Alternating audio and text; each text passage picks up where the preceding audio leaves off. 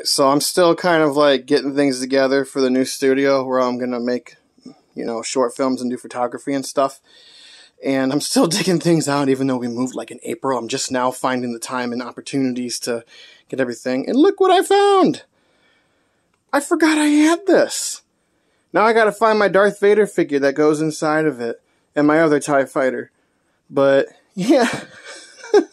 This is an old one from '97. So, kind of not in the greatest shape.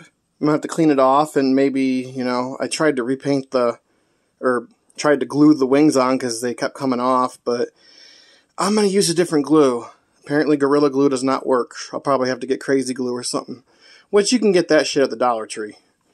So, but yeah, this is my current little studio right now, and hopefully next week I can start working on something.